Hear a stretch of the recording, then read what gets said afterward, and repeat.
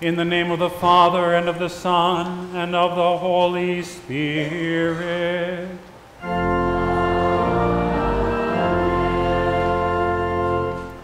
Beloved in the Lord, let us draw near with a true heart and confess our sins to God our Father, asking him in the name of our Lord Jesus Christ to grant us forgiveness.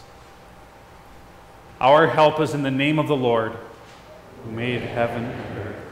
I said, I will confess my transgression unto the Lord, and you forgave the iniquity of my sin.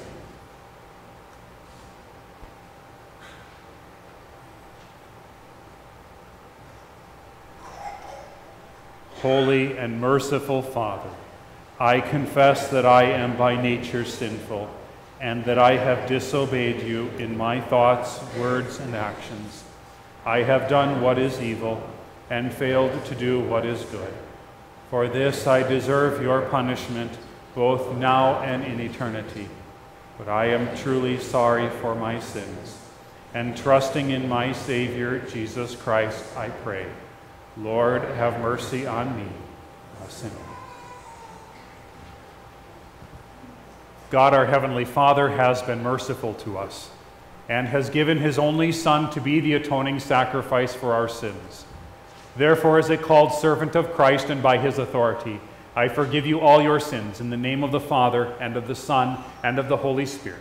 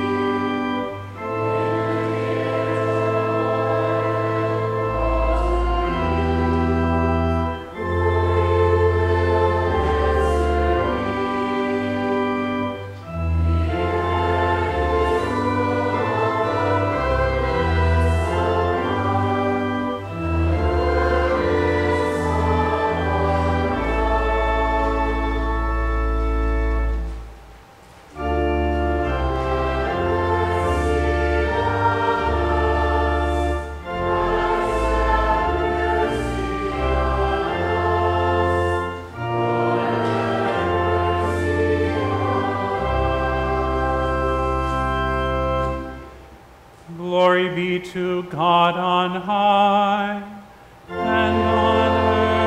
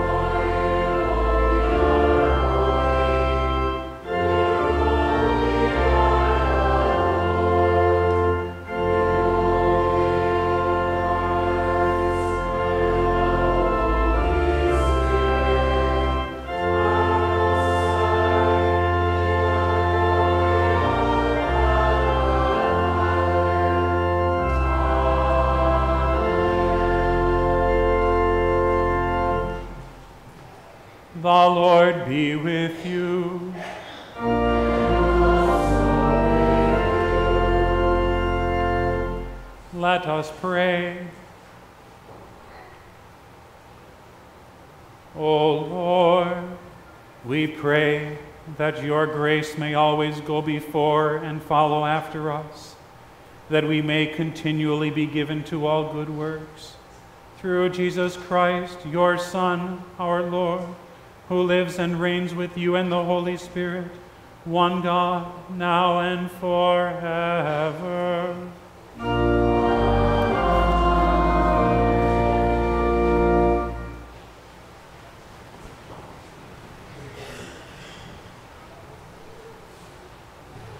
The first lesson for the 16th Sunday after Trinity is written in the first book of Kings, chapter 17.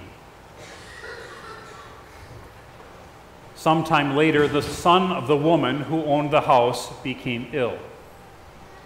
He grew worse and finally stopped breathing. She said to Elijah, "What do you have against me, man of God?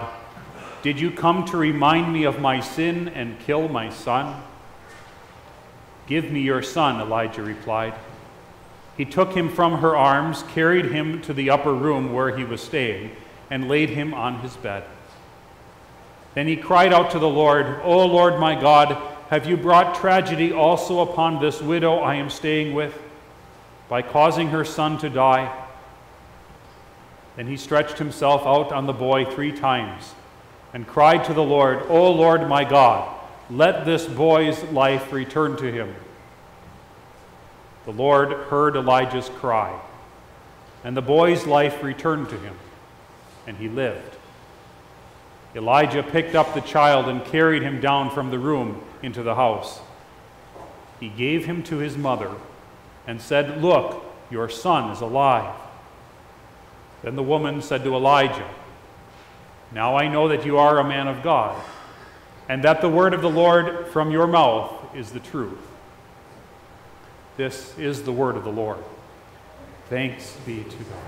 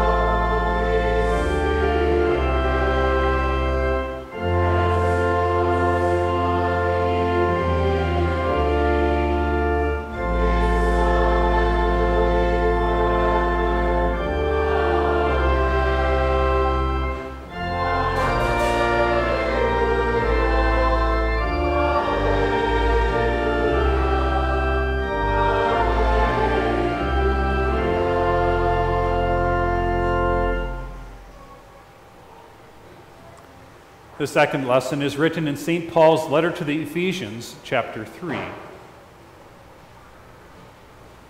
I ask you, therefore, not to be discouraged because of my sufferings for you, which are for your glory. For this reason I kneel before the Father, from whom his whole family in heaven and on earth derives its name. I pray that out of his glorious riches he may strengthen you with power through his Spirit in your inner being, so that Christ may dwell in your hearts through faith. And I pray that you, being rooted and established in love, may have power, together with all the saints, to grasp how wide and long and high and deep is the love of Christ, and to know this love that surpasses knowledge, that you may be filled to the measure of all the fullness of God. Now to him who is able to do immeasurably more than all we ask or imagine, according to his power that is at work within us, to him be glory in the church and in Christ Jesus throughout all generations, forever and ever. Amen. This is the word of the Lord. Thanks be to God.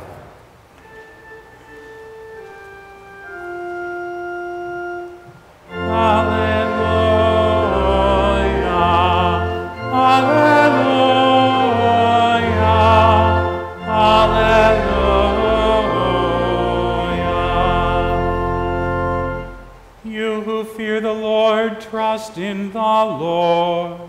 He is their help and their shield. Alleluia. Alleluia.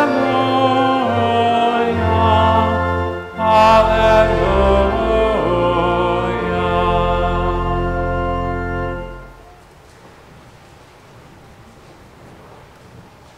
The Holy Gospel according to St. Luke, the 7th chapter. Glory be to you, Lord. Soon afterward, Jesus went to a town called Nain, and his disciples and a large crowd went along with him. As he approached the town gate, a dead person was being carried out, the only son of his mother, and she was a widow. And a large crowd from the town was with her. When the Lord saw her, his heart went out to her, and he said, "Don't cry." Then he went up and touched the coffin, and those carrying it stood still. He said, "Young man, I say to you, get up." The dead man sat up and began to talk, and Jesus gave him back to his mother. They were all filled with awe and praised God. "A great prophet has appeared among us," they said. "God has come to help his people." This news about Jesus spread throughout Judea and the surrounding country. This is the gospel of the Lord. Praise be to you, O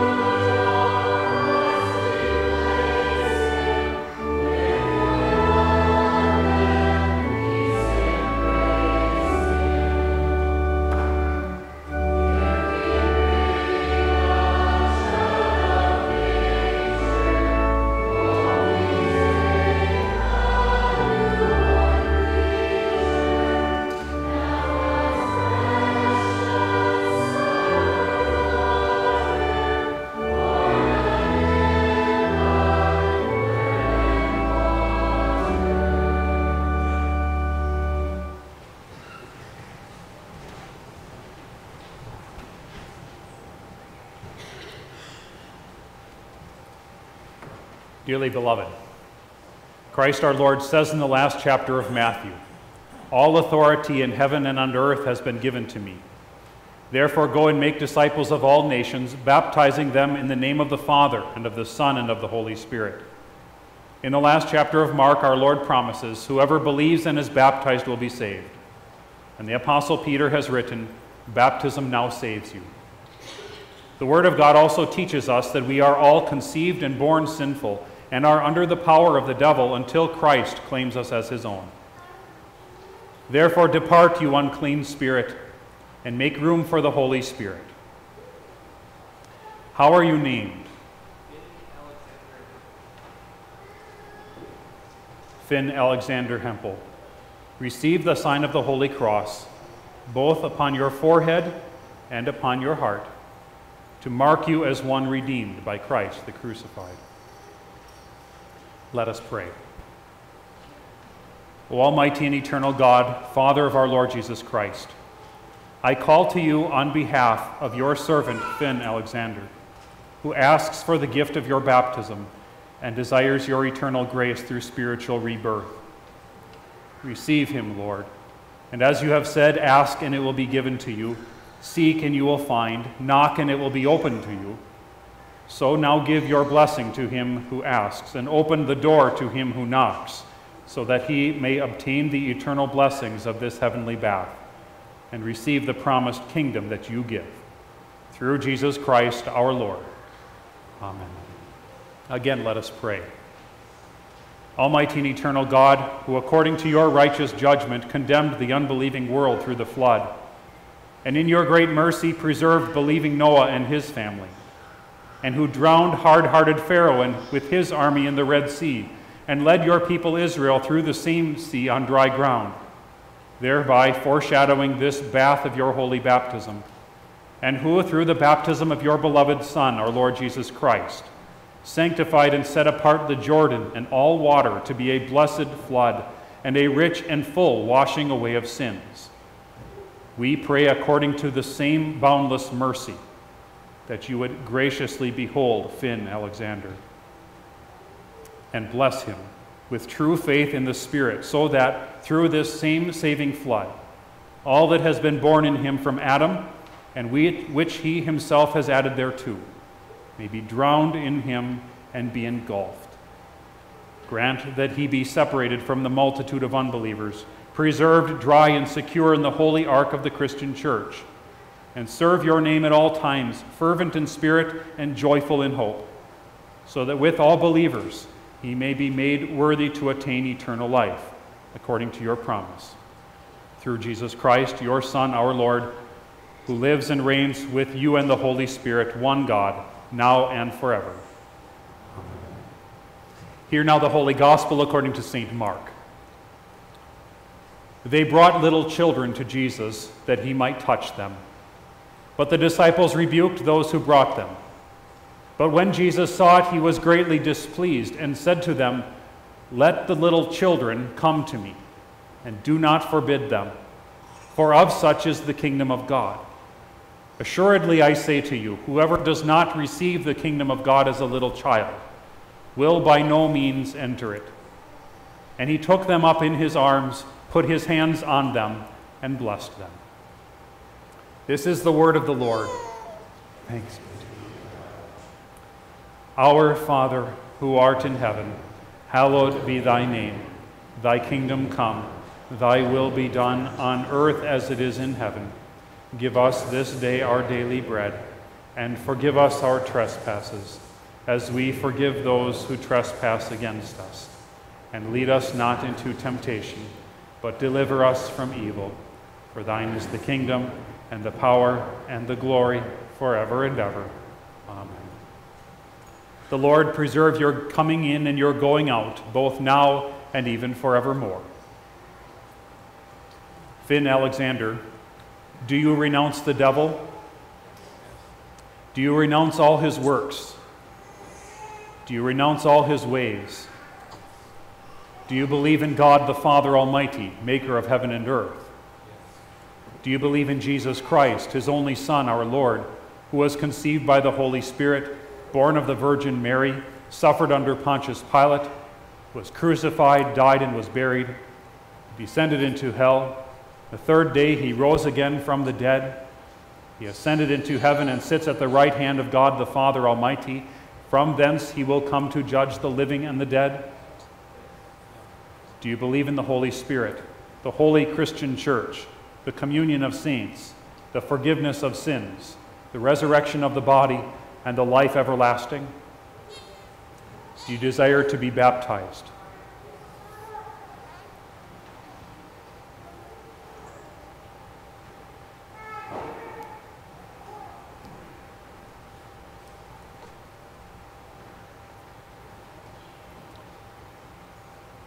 Finn Alexander Hempel, I baptize you in the name of the Father, and of the Son, and of the Holy Spirit. Amen.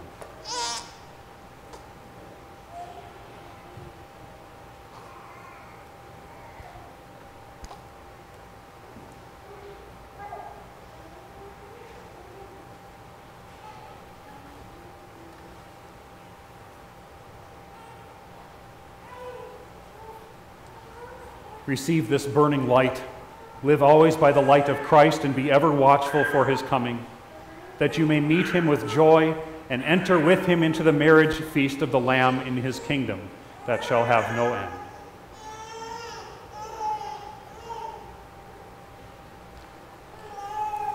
The Almighty God and Father of our Lord Jesus Christ, who has given you new birth through water and the Spirit and has forgiven you all your sins, strengthen you with his grace to life everlasting. Amen. Peace be with you.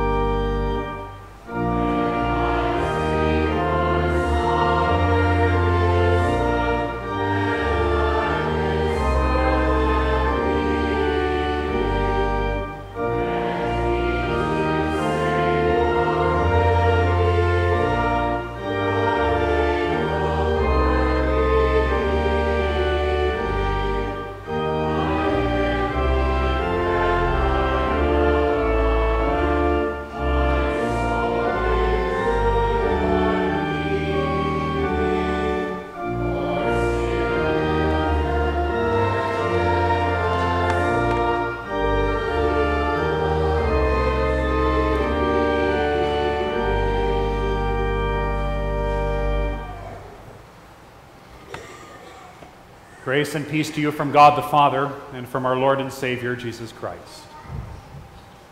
In the name of Jesus. There is a sense in which Jesus always surprises us. He always does more than we expect him to. He does it in a way that is totally different than we would, but always better. The love of Christ does always surpass our knowledge and expectations. There's one little word in our gospel for today that indicates a surprise. Some translations just skip over this little word. As we heard it from the NIV, you might have thought it wasn't even there, but it's there. It's a little word that means behold. Look. A word that calls attention to something surprising or unexpected or extraordinary. Jesus went to a town called Nain, and his disciples and a great crowd went with him. As he drew near to the gate of the town, behold, a man who had died was being carried out, the only son of his mother, and she was a widow. And a considerable crowd from the town was with her. Look, behold, a funeral procession. I suppose funeral processions are something to see. It used to be that when you would see them, you'd stop whatever you were doing and watch and wait until it passed. It is true that sometimes death comes suddenly by heart attack or accident, and the circumstances might be surprising or shocking. But death itself is not a surprise. It's a certainty.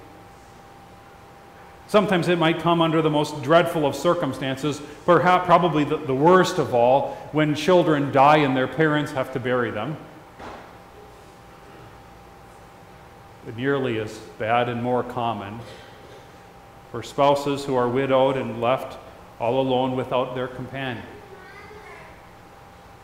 Even in the best of circumstances, say when a 98-year-old grandma dies, there may still be tears. Because death is sad, sometimes to the extreme. But it is not surprising.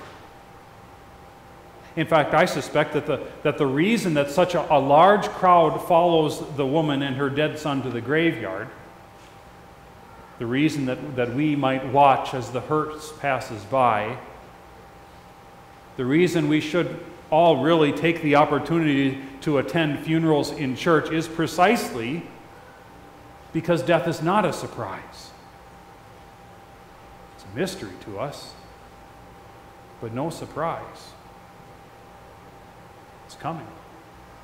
And so we should all go out to the grave too, because we're all going to the grave. So we should not be surprised then when that death is coming, when our bodies fail and fade, when suffering or sorrow comes. We're really just walking to the grave one step at a time. Which leaves us no reason for us to ever say, I just can't understand what's happening to me. I didn't see this coming. Nor should we live as if death were not coming, as if we weren't going to the grave. So we never look at it. Don't think about it, plan for it, as if by not preparing for it or talking about it, we will somehow avoid it. The truth is this. We do all these things because we don't want to die. And why is that? At least in part, because we love the world. And we love all the things of the world. We've become attached to it. And have foolishly deceived ourselves, foolishly oblivious to reality. So that when death does come, when death does make its way toward us, we find ourselves surprised. The truth is, if we don't expect it, don't prepare for it, it will surprise us, but that will be an unpleasant one.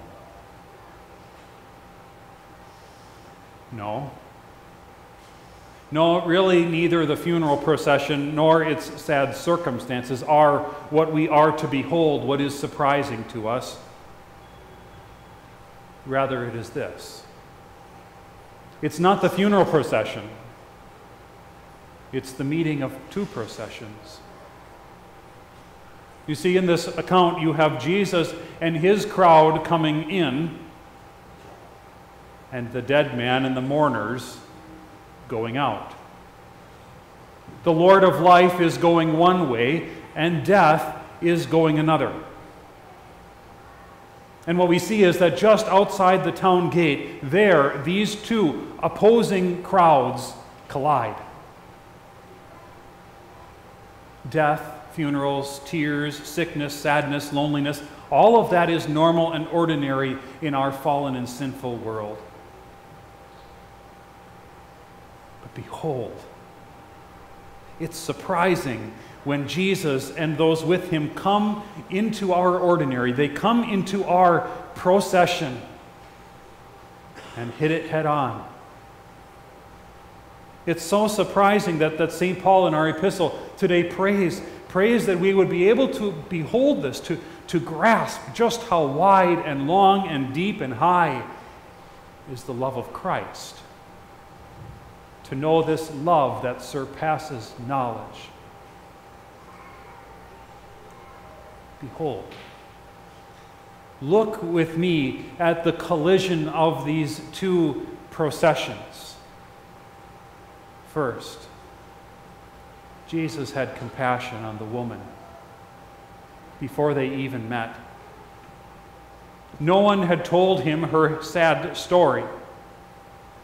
He simply looked at her from a distance, and even from a distance he could see her and knew. It says he had compassion. The word here is the kind of deep emotion that hits you in the gut. All of her hurt, her loss, her pain, her loneliness, even from a distance, Jesus saw it, knew it, and felt it. This is true sympathy. Second, Jesus says, do not weep. Now, he's not rebuking her. He's not telling her that she can never weep again. Even Jesus wept on the way to the grave of a friend. But before he raises her son, he instructs her not to go on weeping as if she had no hope. It's as if to say, don't weep now. I'm here. And if I'm here, then it's going to be all right. Third, Jesus touches the coffin. Now, this doesn't seem that strange to us, but Jesus understand that doing this would have rendered Jesus ceremonially unclean. Being ceremonially unclean was not sinful, but it was God's way of teaching Israelites that even touching the effects of sin, like dead bodies, makes you unfit to come into God's temple, into God's presence. And the only way that you can come back into the temple is by sacrifice, by blood. Jesus goes and gets himself dirty, unclean when he comes into contact with human sinfulness and death. His touch tells you that he wants to be connected to you. He wants to be involved with you, and that his blood will cover you and cleanse you. Fourth, the procession stops. Jesus is able to do what man is unable to do. What all of our doctors, medicines, research, surgery, and makeup can't do, that is, can't stop the march of time towards the grave. Jesus stops it. Fifth, He says, "Young man, I say to you, arise." Jesus doesn't instruct the doctors how to resuscitate him. He doesn't speak some trite condolence to the mother saying something like, "Well, he's in a better place," or, "Well, you'll always have him in your heart." No. Jesus speaks and addresses dead flesh, a newly rotting corpse. He speaks to ears that send no messages to a dead brain. And yet the dead man sat up because Jesus said so. Just as God spoke the heavens and the earth into existence, as God breathed into Adam the breath of life, so what the God-man speaks is. Sixth, then he gave him back to his mother. It's interesting that Jesus doesn't say to the man, "Come, follow me." Not everyone is called to leave everything and follow Jesus, to be his full-time apostle. He's not even told to tell everyone what Jesus did for him. He is given to his mother. His Christian calling from Jesus himself is to be a son to his mother. That is, Jesus raised him from the dead so that he could simply live in his vocation. For there really is no better way to serve Jesus than by serving those to whom Jesus has given us. You and I are all on our way to the grave. Like it or not, it's where we have to go, and as we make our way, mourning, weeping, tired, alone, suffering, afraid,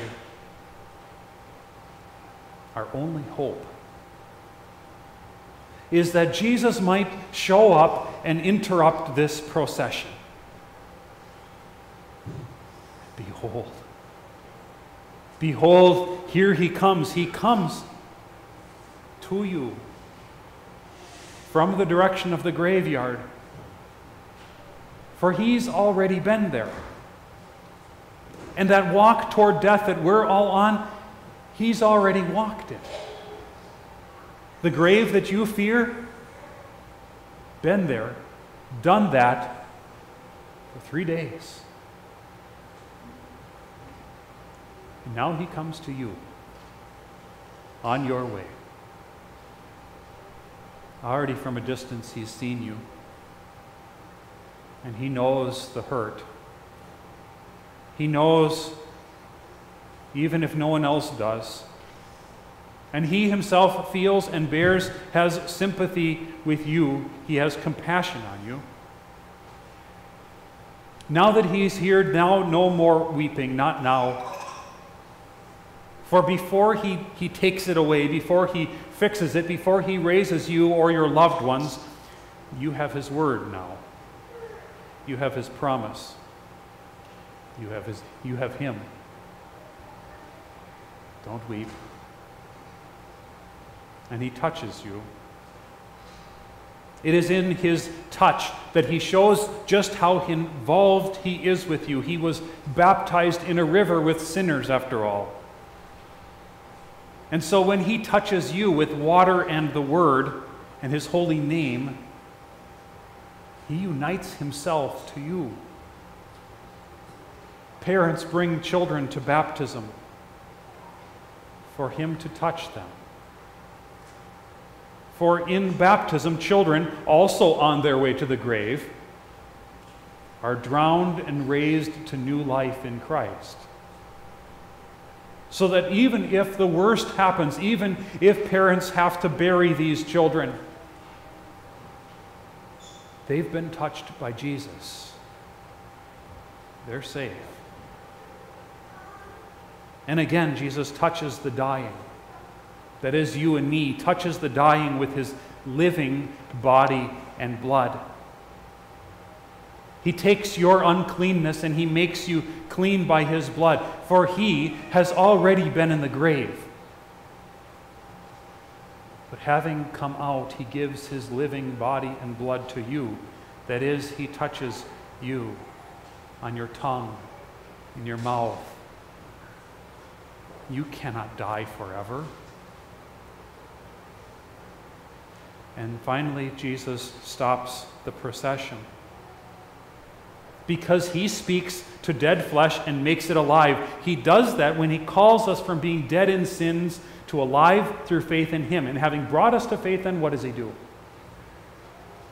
He gives us to our mother, or father, son, daughter, brother, sister, neighbor, boss, employee, teacher, students, your mayor, your governor, your president. That is, he's given you new life to place you in vocation, to serve where you are needed. He raised the dead to put you here, where you are. It's a prize. Look, God has visited his people. And that's why you have come here, even today. Because Jesus has promised to be present here in word and sacrament. That's what we do here, so that you, who otherwise are just walking to the grave, might take a minute to stop, to be touched by Jesus, to hear him and live. So that when you go back out those doors, it's not just a funeral procession. No, you have been given life and a calling for each other until Jesus calls. And then we sleep for a while, and we wait for him in the grave. Wait for Jesus to call again. And our dead ears will then hear his voice. And he says, young man, young woman, no matter how old, no matter how long it's been, I say to you, arise. Amen. Please stand. The peace of God, which surpasses all understanding, will guard your hearts and minds in Christ Jesus. Amen. We join in confessing the Christian faith using the words of the Nicene Creed. We believe in one God, the Father, the Almighty, maker of heaven and earth, of all that is seen and unseen. We believe in one Lord, Jesus Christ, the only Son of God, eternally God of the Father, God from God, light from light, true God from true God, begotten and not made, of one being with the Father, through him all things were made. For us and for our salvation, he came down from heaven, was incarnate.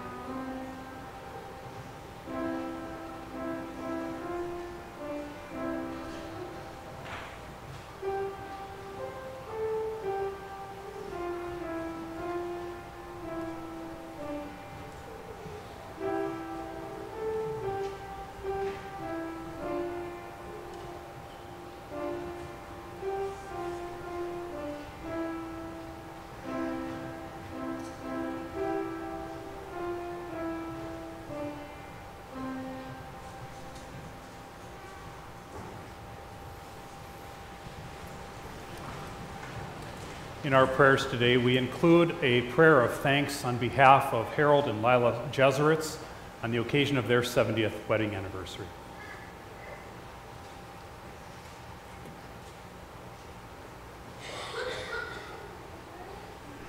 For all those who have been raised to new life through baptism into Christ, that they would be strengthened by the Spirit, rooted and grounded in love, know the love of Christ that surpasses knowledge, and be filled with all the fullness of God, let us pray to the Lord. Lord, have mercy. For the church throughout the world, and for an increase in faithful servants sent out into the harvest, that the proclamation of the gospel would resound in all places, sinners of all nations would hear and believe, and Christ's kingdom would be expanded. Let us pray to the Lord. Lord, have mercy. For all who have been placed in authority over us, that they would serve with integrity and honor, seeking after peace and the common good of all. Let us pray to the Lord. Lord, have mercy. For those who live in lands where persecution and poverty are severe, that they would put their trust in him who is able to do far more abundantly than we ask or think, and according to his will, find refuge in other more hospitable places. Let us pray to the Lord. Lord, have mercy. For the sick and suffering, that God would incline his ear to hear our prayers, heal and restore them according to his will, and keep them in the faith that leads to eternal life. Let us pray to the Lord. Lord, have mercy. In thanksgiving for the joy and blessings that you have granted to Harold and Lila Jesuits in the 70 years of their marriage, that with true fidelity and love they may ever honor and keep their promises, grow in love toward you and for each other, and come at last to the joys you have promised. Let us pray to the Lord. Lord, have mercy. For all who receive the Holy Eucharist this day, that they would recognize that God visits his people at the holy altar in the very body and blood of Christ, receive forgiveness of their sins, have their faith strengthened, and depart in peace. Let us pray to the Lord. Lord, have mercy. For the saints who have gone before us and now rest from their labors, let us give thanks to the Lord, and that we would be kept in the faith until we are raised with them at the last day, to dwell in Christ's kingdom, which has no end. Let us pray to the Lord. Lord, have mercy. Into your hands, O Lord, we commend all for whom we pray, trusting in your mercy, through your Son, Jesus Christ, our Lord. Amen. The Lord be with you.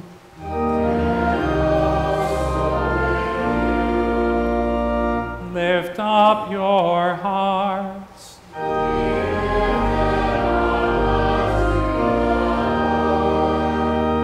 Let us give thanks to the Lord our God.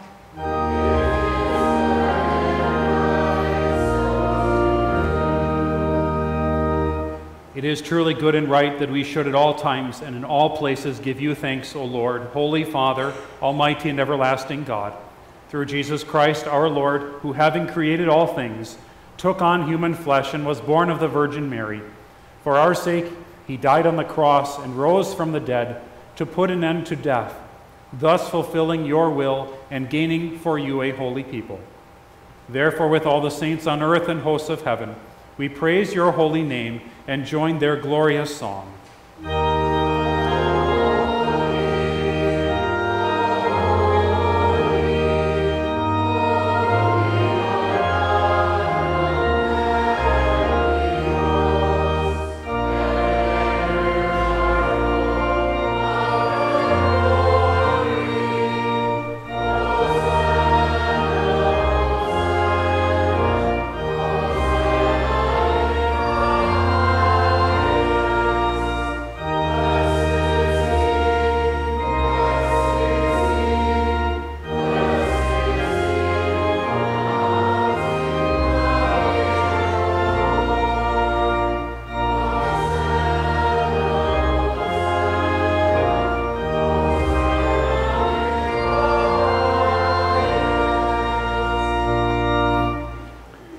Holy God, mighty Lord, gracious Father, you have filled all creation with light and life.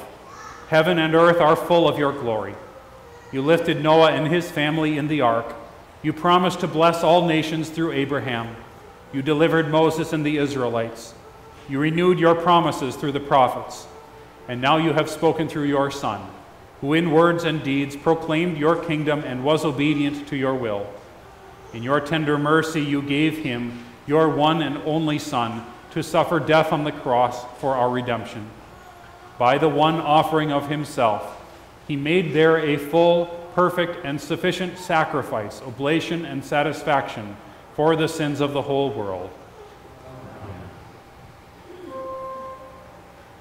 Our Lord Jesus Christ, on the night when he was betrayed, took bread, and when he had given thanks, he broke it and gave it to the disciples and said, "Take, eat, this is my body, which is given for you.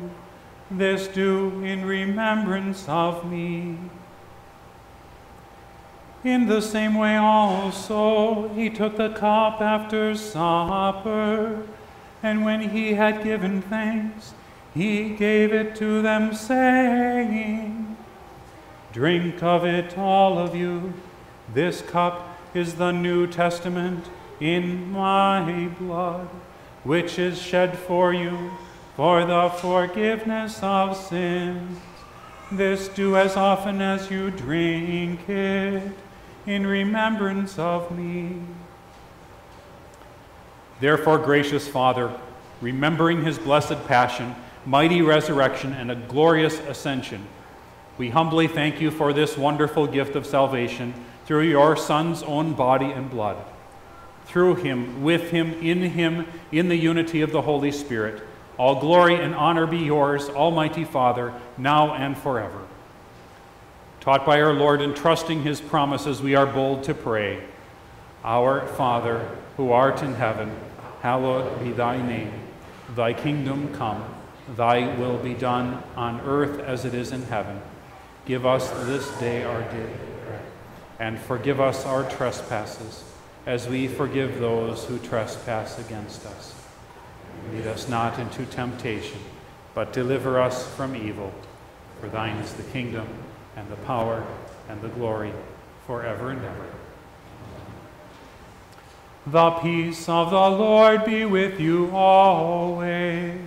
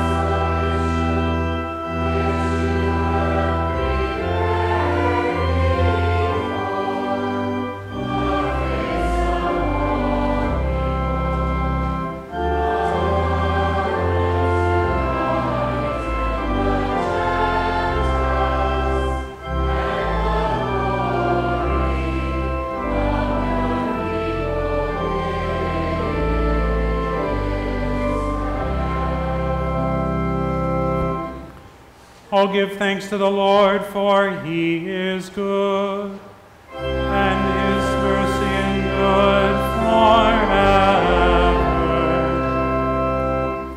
We give thanks, Almighty God, that you have refreshed us with this holy supper. We pray that through it you will strengthen our faith in you and increase our love for one another. We ask this in the name of Jesus Christ, our Lord, who lives and reigns with you and the Holy Spirit, one God, now and forever.